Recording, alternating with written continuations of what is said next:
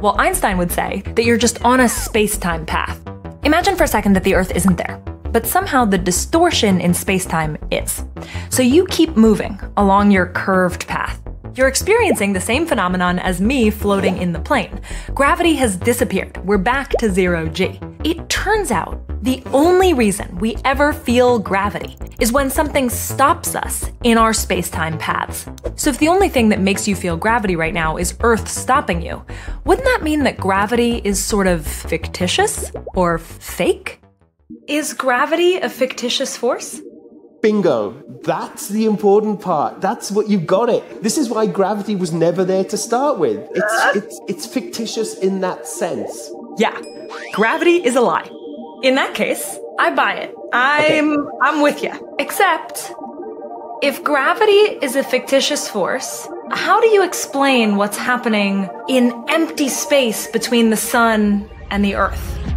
Now, we're at level 3. If the goal for physicists is to use as few equations as possible to explain the most amount of stuff, they've done a really good job boiling things down. If you go back to your textbook and you talk about forces in the universe, and the picture used to be really complicated, there's this force, there's that force. But what we really know is you can boil everything down to 4. The first 2 mostly just operate within atomic nuclei. The third is the force from charges attracting or repelling each other. And together, they make up almost every force that you experience in your daily life. And scientists now agree that all 3 of these actually fit together. Physicists have been able to basically write those forces in the same sort of mathematical language.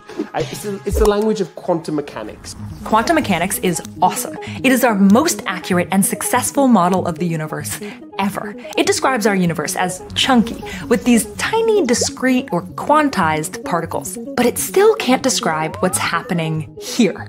Because which force is at work here? It's empty space. It's none of these 3. So physicists had no choice but to describe what's happening here as a 4th force. Uh-oh. Here comes gravity.